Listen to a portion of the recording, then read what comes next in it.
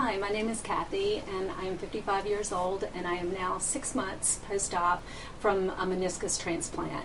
And prior to my surgery, for about a year, I experienced sharp shooting pain in my right knee to the point where it was affecting my gait. I was walking with a limp and in discomfort pretty much all of the time. I tried a lot of conservative approaches and with physical therapy and things like that. And in my hometown, all that the orthopedics could offer me was a knee replacement, a total knee replacement. And I had a couple of consults, and that was the fix.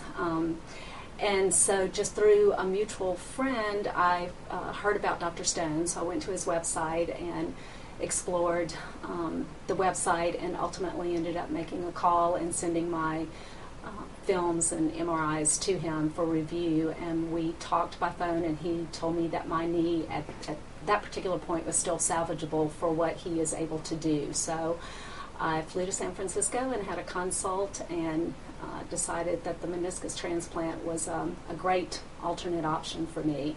So I had that done, as I said, 6 months ago. I am now completely pain-free. I will not kid you and say that it was an easy recovery. It was a lot of work, and Dr. Stone was very forthcoming in saying that in retrospect you'll find that the surgery itself was a piece of cake compared to what the expectation is for rehab. So I will tell you, if you do this, to be diligent in your physical therapy and your rehab and follow the protocol, because as I said, now 6 months out, I am completely pain-free and just recently hiked all through Brazil. I'm dancing at wedding receptions, so I am, my quality of life has been not 100% restored, but I'm working there. He told me to check back in with him at 1 year to see if I've got a different feeling about that, but life in general is very, very much improved for me.